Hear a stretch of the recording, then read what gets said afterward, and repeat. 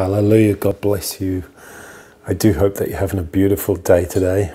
I'm here with my beautiful son, Aaron, who's not very old. And yes, 2 and a bit days old. Maybe 3 days old. 3 days old, I think. Yes. It's 3 in the morning. So God bless you. Now, I actually want to preach from Genesis 22. And this is with Abraham. Once again, Abraham. Now, we know that Abraham waited 25 years for the promise of God to come to fruition. And he had this beautiful son, Isaac, when he was 100 years old. So this son now was a bit older, not a newborn anymore, but the Lord tested him. And this is in Genesis 22. And it says the following. Now it came to pass after these things that God tested Abraham and said to him, Abraham. And he said, Here I am. Then he said, Take now your son, your only son Isaac, whom you love, and go to the land of Moriah and offer him there as a burnt offering on one of the mountains, which I shall tell you. So the Lord specifically instructed him to go to a place called Moriah, specifically to one of the mountains there. And he was to sacrifice his son, Isaac, whom he loved. He loved him very much. Had waited a long time for this son. Wow, what a test. What a test. My goodness. Now, this obviously points to Jesus.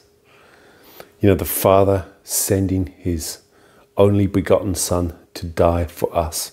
This all points to Jesus. It's so beautiful. Well, verse 6. So Abraham took the wood of the burnt offering and laid it on Isaac his son. And he took the fire in his hand and a knife, and the two of them went together. But Isaac spoke to Abraham his father and said, My father. And he said, Here I am, my son. Then he said, Look, the fire and the wood, but where is the lamb for the burnt offering? And Abraham said, My son, God will provide for himself the lamb for a burnt offering. So the two of them went together. Okay. At this stage, Isaac didn't know that it was actually him who's going to be the burnt offering. Then when they came to the place which God had told them, and Abraham built an altar there and placed the wood in order, and he bound Isaac his son and laid him upon the altar, upon the wood. And Abraham stretched out his hand and took the knife to slay his son. Oh my goodness. But the angel of the Lord called to him from heaven and said, Abraham, Abraham. So he said, Here I am. And he said, Do not lay your hand on the lad, or do anything to him. For now I know that you fear God, since you have not withheld your son, your only son, from me. Then Abraham lifted his eyes and looked, and there behind him was a ram caught in the thicket by its horns. So Abraham went and took the ram and offered it up for a burnt offering instead of his son. Abraham called the name of the place, The Lord will provide. As it is to this day in the mount, the Lord, it shall be provided. Okay, so here at this place, which is known as the Lord will provide, which is Jehovah Jireh. Well, Jehovah is actually a westernized term for YHWH. But this place, the Lord, called Jehovah Jireh. Well, if you go to something like Wikipedia and you look up where Mount Moriah is, where it's believed to be, It's actually part of Jerusalem. And you think to yourself, this is the spot where Jesus went to be crucified. He specifically set his eyes upon Jerusalem and went there knowing that he would be crucified. And I guarantee you that place called the Lord Will Provide speaks about Calvary, because that's where the Lord provided the sacrifice for us. Because the Lord didn't want to actually slay Isaac. He didn't want that, thank goodness.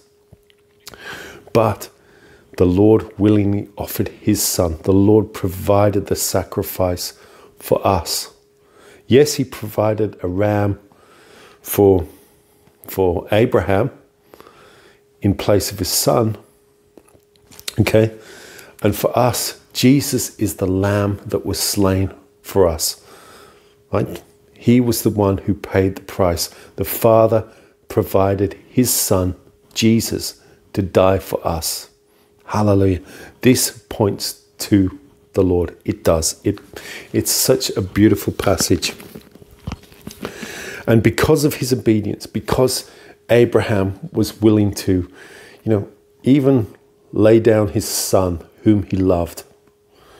Right?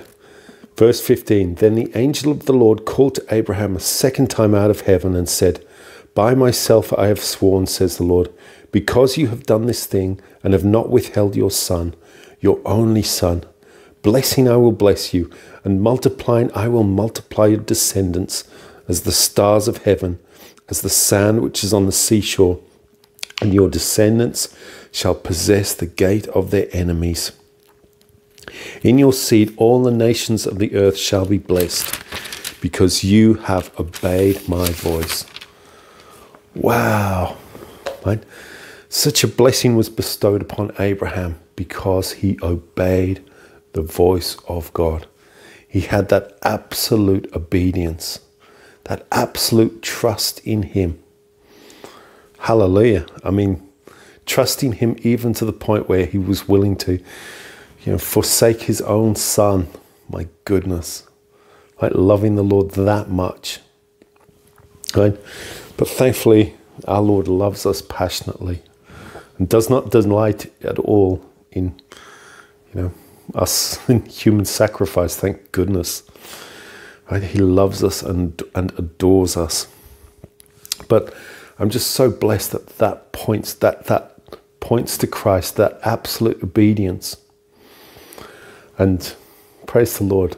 That's Genesis 22. And it's a beautiful passage. And look, there's my beautiful son, and he's asleep. He's asleep. Hallelujah. God bless you wherever you are. Praise the Lord. Yes, these messages are a bit short at the moment, but God bless you heaps.